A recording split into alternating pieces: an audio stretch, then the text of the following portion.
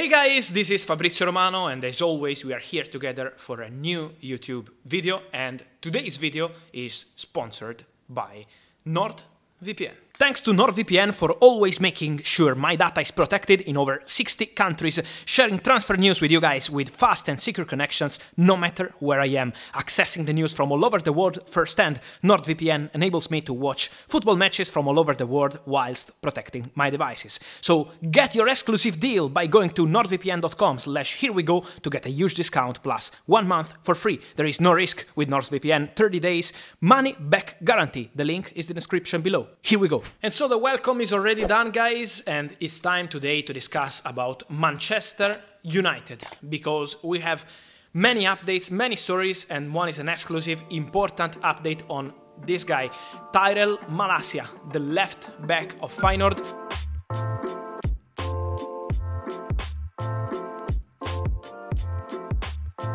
Let me explain you this crazy situation. On the weekend, it was Friday, Olympique Lyon found a total verbal agreement with Feyenoord for Malacia. The deal was almost completed for 12 million euros plus 3 million euros add-ons. So a package of 15 million euros with potential add-ons, as I mentioned, included. It was a verbal agreement, not signed yet on player side and on club side. They were preparing the contracts, they were preparing the documents, so everything was done between Lyon and Feyenoord, but not signed yet because some English club was trying to enter into the story. One of these English clubs were West Ham.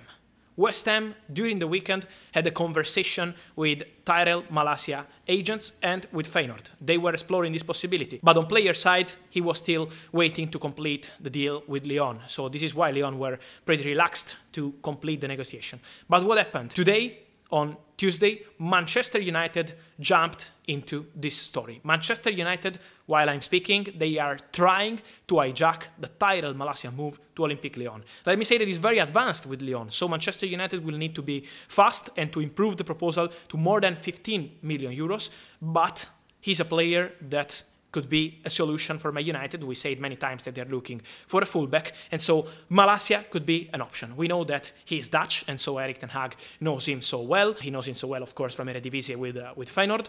It's also important to say, and it is not a detail, that Tyrell Malacia has same agents of Frankie de Jong. It's the same agency. Same agency also of Donny van de Beek, same agency also of Lindelof, so they know very well Manchester United, but same agents as Frankie de Jong. This is not a detail, because the conversations with these agents are ongoing, of course, for Frankie de Jong, and now also for Tyrell Malacia. So this could be also a message for Frankie de Jong deal. What's going on Frankie de Jong, guys? Well, we wait for Malacia to understand if it will be completed with Lyon or if Man United will be able to hijack this move.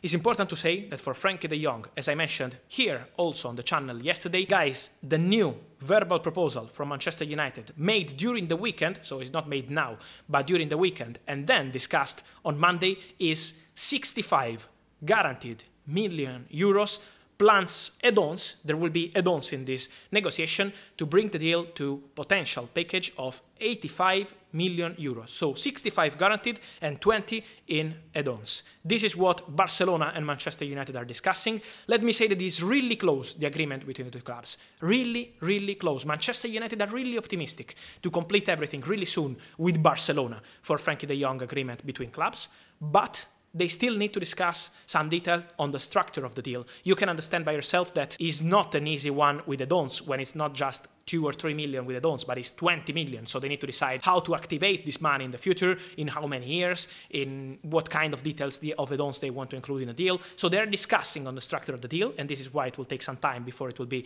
completed. But they are discussing on a total amount that they are set to agree for 85 million euros, add-ons included. And this is positive for Man United. But it's now time to close the negotiation with Barcelona and then to discuss with Frankie de Jong agents, but they are already in talks with the agents because they are the same agents of Tyrell Malacia. So it's a domino for Manchester United market now. It's a key moment to understand what happens, of course, with Frankie and then with Malacia. We know that Frankie has always stated he wants to stay at Barcelona, so Man United will need a very good proposal on the contract side to complete this Frankie de Jong negotiation, also on player side and not just, of course, on club side. So work in progress for Man United. Many things happening, guys. I will keep you posted, but Malacia news and Frankie de Jong negotiation, important things going on at Manchester United. And so guys, let me know your thoughts on this Malacia story, on this Frankie de Jong update. I wait for you as always here in the comments, guys. Remember to subscribe to the channel. We are more than 1 million here, guys. And also remember to turn on the notification bell. You can see how many news we have